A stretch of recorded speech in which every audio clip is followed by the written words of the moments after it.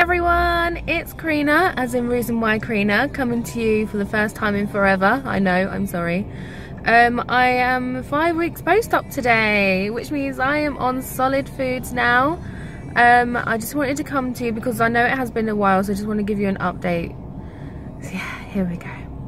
So, last time I weighed myself was last Monday,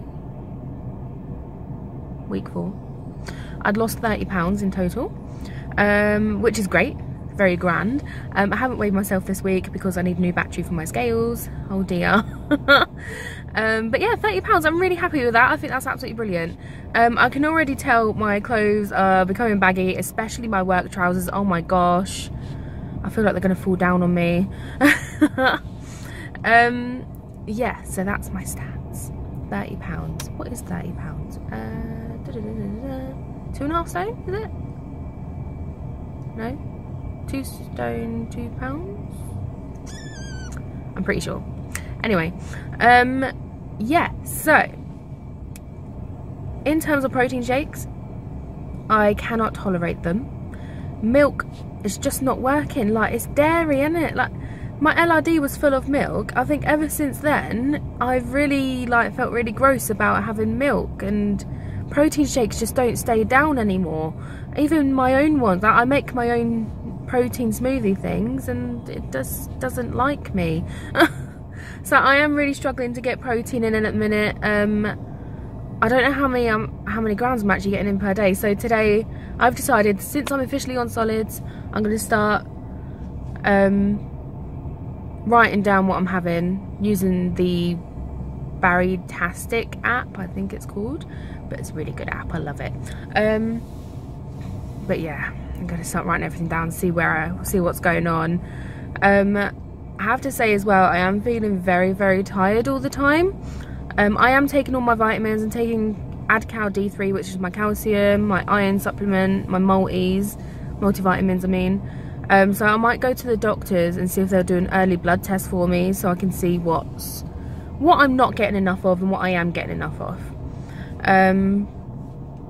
Yeah, so that needs to be done. Yeah, so I've gone back to work now. It did take me a long time to get back into work. It took me 4 weeks, I believe. Oh, sorry, my camera's a bit but yeah, it took me 4 weeks to get back into work, and I'm going phased return, which means I'm only doing half days at the moment. Last week I did from 8:30 till 12. Now I'm doing 8:30 till 1 PM, so hopefully I can keep adding the extra hour per day until I'm back to full time. Yeah, just trying to think if there's anything else. Yeah, I had some solid foods. Nothing like, you're going to try a lot of things when you're on solids. Not everything will agree with you. If you do regurgitate them or be sick, just don't worry, it's natural. Like, I had a piece of pork sausage the other day. I did like George Foreman it to get all the fat out. But yeah, I took a bite, it was fine, so I continued. Then literally about halfway through there are small sausages, by the way. Halfway through the sausage, I literally it just all came back up. It was really gross.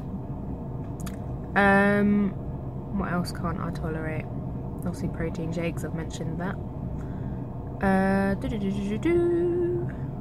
Can't remember now. It's too early in the morning, guys. It's like 7:55 AM. But yeah, that's pretty much all I've got to say, I think. I will try my very best to continue the videos. It's just very hard at the moment, but I'm hoping once my energy goes up a bit, I'll then be bothered to make more videos.